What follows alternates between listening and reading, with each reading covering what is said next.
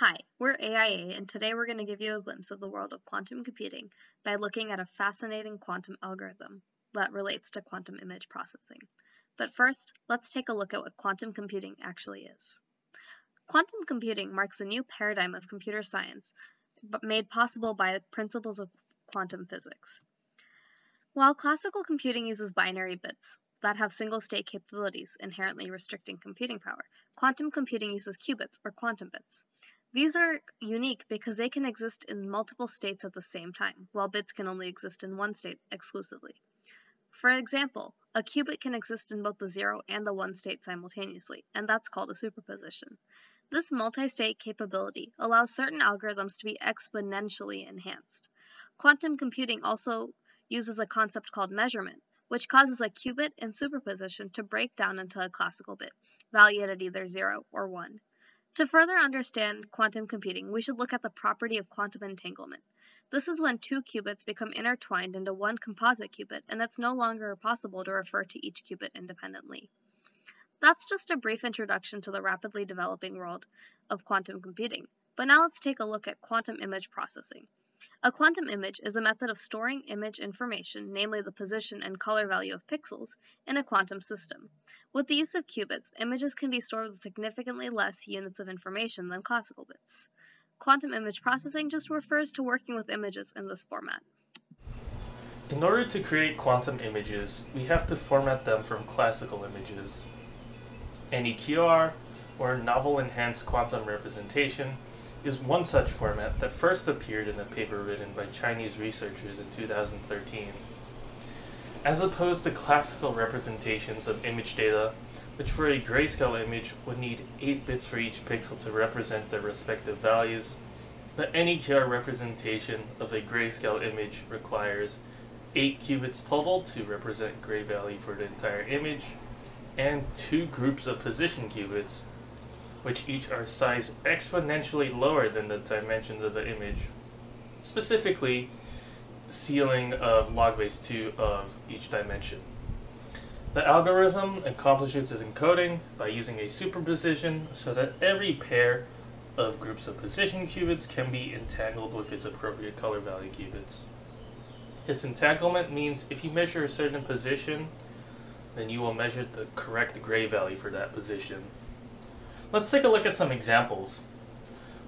Here we have a 2x2 grayscale image, which we encoded in NEQR, and we measured it and put the results in the histogram on the right. To read the labels, the format is as X position, then Y position, then color value. For example, at position 0, 1, the gray value is 140, and as you can see, all of these match the image correctly. Here is a 4x4 image, and also a 4x5 image which we encoded. One of the original restrictions in the paper we read was that the image had to be 2 to the n by 2 to the n. However, we avoided this restriction by just pretending that the image was 4x8, and then discarding any measurements that are out of bounds of the image. For example, at free 7, we measure color 0, but since free 7 is not actually part of the image, we can just throw that away. So we picked the NEQR algorithm because of the great potential uses for it. As mentioned before, a direct use of NEQR is to compress classical image data. But once an image is stored as a quantum image, you can take advantage of quantum image processing to edit the image significantly faster than through classical means.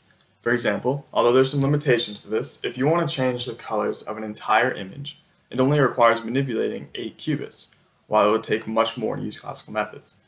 During our research, we also learned about some other algorithms that can be applied to NEQR images, such as edge detection, secure image transfer, and steganography, which is the process of hiding information in images.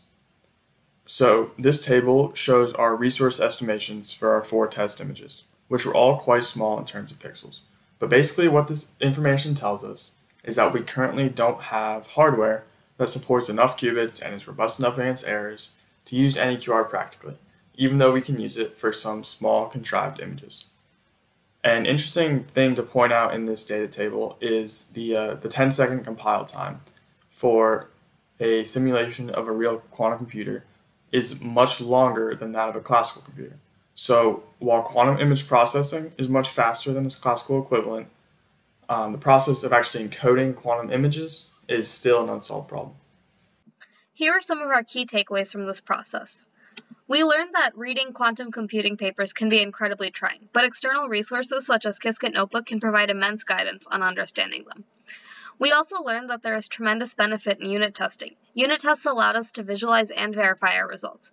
But most importantly, we learned the benefit of writing readable code instead of just rushing through it, especially after we spent an entire day debugging just to find that we accidentally used a y instead of an x in one of our measurement result functions.